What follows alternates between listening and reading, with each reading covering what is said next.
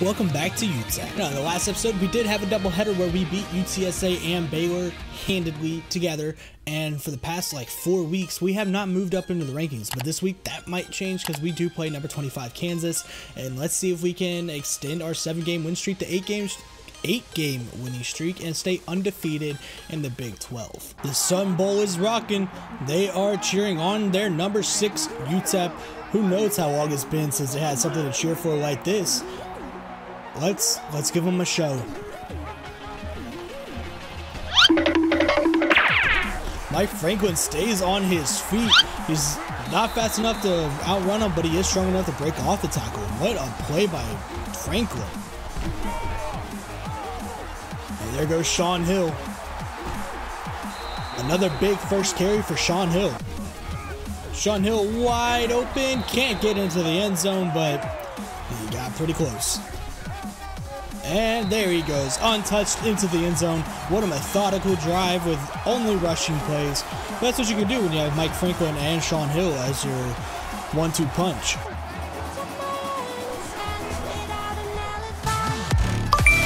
Quick pass and Clay picks it off. And for 2 weeks in a row, we are going to get a defensive touchdown. That was beautiful. That was an awful pass by them. Don't know why he even threw something like that. But Clay picks it off and takes it all the way back for our second defensive touchdown in 2 weeks. See, that's usually what happens when they try to run the ball. Except for, I mean, Bush did get the tackle, but did he actually get a tackle?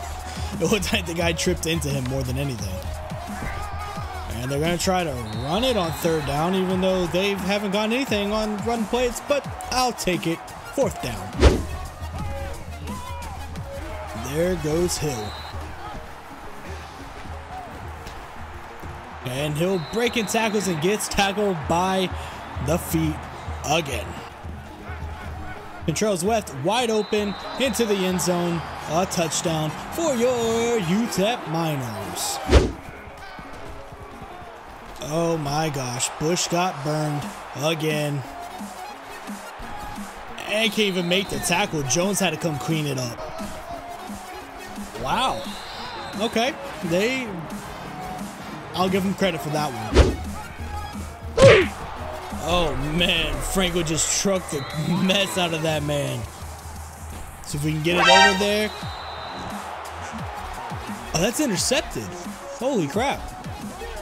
I mean, was it really? It does look like he got 1 foot in. And at the end of the first quarter, we are up 21-7. We have shot ourselves in the foot a couple times, but that's about it. And Wiggins just goes back there and destroys him. Franklin trucks a man again. He just keeps running over these cornerbacks. Clark's wide open by himself, outrunning number 21 into the end zone. He's going to try to run it. Oh, he gets out and just runs into the sack. If I was him, I would just throw that ball away quickly. It's a screen that actually works because they block downfield, which I would think would be pass interference, but that's fine. Get out to Sean Hill on the screen. Breaks off a tackle and picks up 4. Sean Hill takes it into the end zone untouched once again. I hate to say it, but I think Sean Hill might be a little bit better than Deion Hankins, and Hill's only a sophomore. This is a huge game. If Purdue can pull off this upset, we are guaranteed to move up in the rankings. Finally. Quick pass, and Clay gets beat. See if we can get home on the blitz or get an interception. What an interception by right there. That was beautiful, you guys. That's one of the best interceptions I've seen this team have. It's been a while since we've had one of these, so let's throw it out to Wilkerson, who makes the catch. Hurry up offense.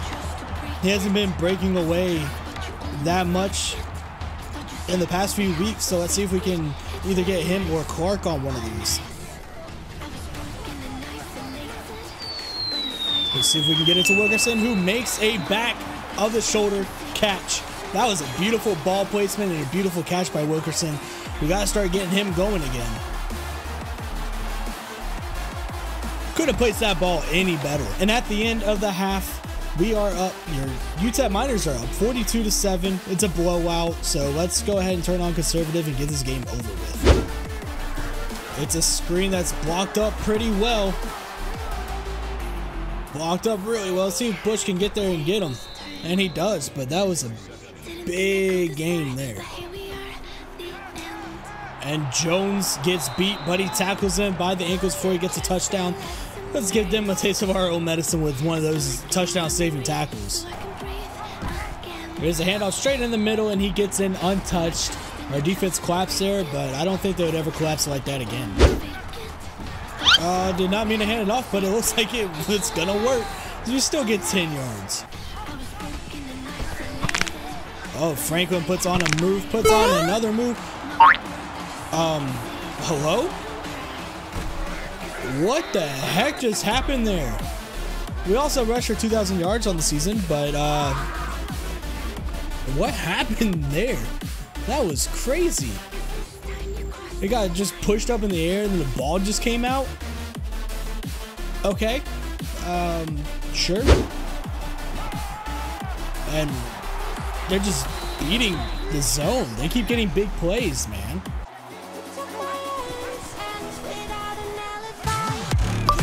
And there's another one. Sims intercepts it. Let's get the touchdown that we should have had. That is 3 defensive touchdowns in 2 weeks. That is amazing. I was kind of worried because I was like, if they get a touchdown, they're only going to be down 21. But, you know, it's Kansas. We're UTEP. We'll be okay. Sims gets a pick 6. That's 2 on the day and 3 in 2 weeks. Our defense has come to play. A few moments later. Oh my gosh. I don't know why our defenders keep getting beat so bad, dude. And Malone gets another sack. We finally reached 3 sacks on the day. And Malone has 2 of them, I believe. And Malone gets another one. Sack for 11 yards. 4th and 30. Sean Hill breaks free again, gets tackled by the shoelace, but a big 30-yard gain.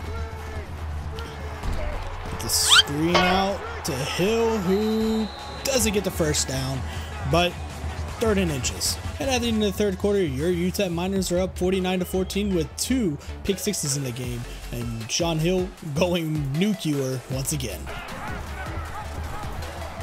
Oh, good blocks, except for that one, but Franklin still beats it and gets into the end zone. Those are some really good blocks, I'm going to be honest. That was a beautiful ran play. Oh, I probably could have had an interception, but it switched me to Clay, and I dove. Don't know how I didn't get that tackle for a loss, but we still tackle him before he gets the first down. So, all is right in the world.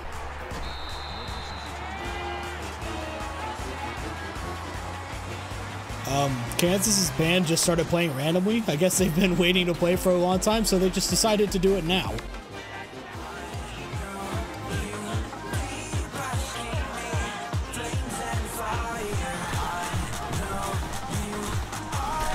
Pitch it out anyway to Sean Hill, who breaks some ankles and takes off. Is this going to be another touchdown? And it looks like it is. Touchdown UTEP, 64-yard run after what should have been a blown-out play, but Franklin heads up to get it to Sean Hill, and Sean Hill to break an ankle and take it all the way down. We are putting up 60 on them. Looks like it's a screen, and they're going to get it off. Liggins is coming from the behind, can't get the tackle. Let's see if Clay can, and oh my god, he just got punched in the face. Oh, Wright got beat that time, and he gets into the end zone, but that's okay. We'll give them some mercy points. Sean Hill is just a monster, man. You're not going to stop this guy. And Sean Hill takes it in again. If they want to get the garbage time touchdown, we will too. Also, leave down in the comment who you think is better. No bias. Tell me who's better. Deion Hankins or Sean Hill at this point. And Purdue pulls off the upset, which means we should be coming into the top 5 or at least rank 5, hopefully. Who knows, because they'll probably like talk crap about us and not give us what we deserve. And that is game. With that, the UTEP Miners pick up the win 70-21. We just saw that Michigan got beat, so that should mean we move up in the rankings. Hopefully. Our team did amazing. 4 touchdowns for Franklin, 4 touchdowns for Sean Hill. It's crazy, man. Sean Hill had 260 yards rushing. Man, I love Deion Hankins more than the next guy. And I know he's the real life running back, but Sean Hill has been the best running back I've ever played with in this game.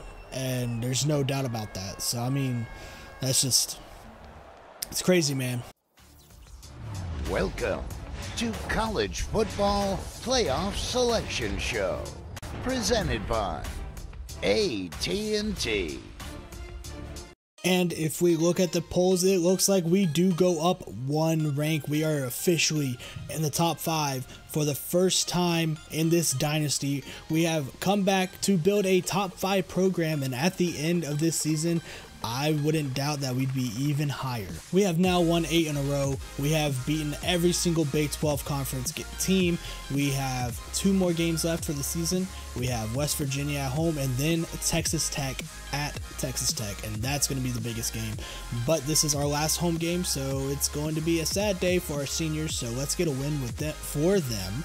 And we're going to have a special orange effect game and see how that looks at night. If you guys did like this video, please leave a like, leave a comment, and subscribe if you keep coming back and you haven't subscribed yet, because UTEP is great. UTEP is the best team in college football in this revamped series, but maybe not in real life, but hopefully they can get there. Hope you guys enjoyed this episode as much as I enjoyed making it, and I can't wait to see you guys in the next one. Peace. Oh,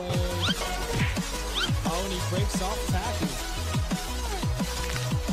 Breaks a man's ankles. Breaks off a and Kevin Moore doesn't get the sack, but they... Oh, what a play by play there.